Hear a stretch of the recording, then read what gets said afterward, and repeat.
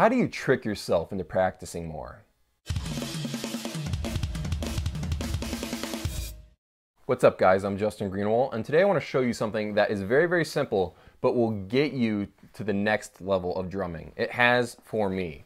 So that simple thing is put out drum covers on Facebook or YouTube. There is a very, very simple reason why this makes you a better drummer. When you're sharing these drum covers to Facebook or YouTube, your friends and family are going to see this. If you make a video one day and then next week you release another video, if that new video is worse than your first video, you're backsliding, it doesn't look good to your friends. You gotta, you're trying to impress them. It's not a pride thing, it's just that your work is out there and you wanna make sure it's getting better and better.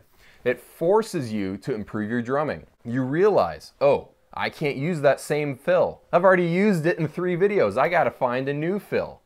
Or you realize, oh, I gotta choose more complex songs. These other songs that we're doing are starting to get boring. They have the same beat. Or since you're probably an electronic drummer like me, I string together multiple kits in one drum cover.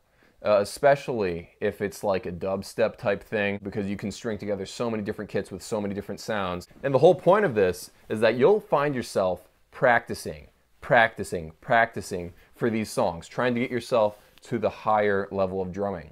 I'll find myself sweating over a drum cover, trying to get it to perfection before I hit record, or just recording over and over again, trying to get the perfect take. If you're competitive at all, you'll tell yourself, this has got to be better than the last one. It's pretty much tricking yourself into practicing, because I know a lot of us hate practicing. Rudiments are foundational to a lot of drumming. At least it was for me. I know there are some guys that didn't need to learn that, but I needed to. I've transitioned to just mainly practicing real world drumming, and doing drum covers has actually helped me become a better drummer.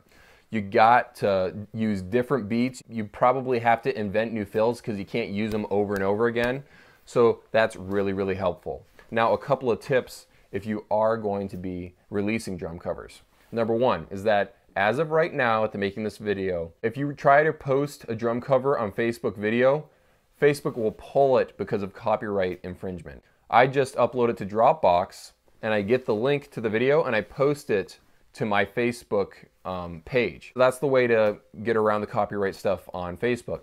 With YouTube, you can post drum covers on YouTube, but you cannot monetize them because they are copyrighted material. They are being monetized, and the money from the monetization is going to the artist who wrote the song that you're doing the drum cover to. So you're actually helping out the artist, or at least the record label, when you're doing a drum cover because ads are on your channel. Go check out my Facebook page, 65 Drums. I have drum covers on there. I release them, I don't know, once a month or something. And I also have drum memes on there, behind the scenes stuff, and channel updates when I've got new videos coming out. Go subscribe, I've got tons of other videos like this, and see you guys in the next video.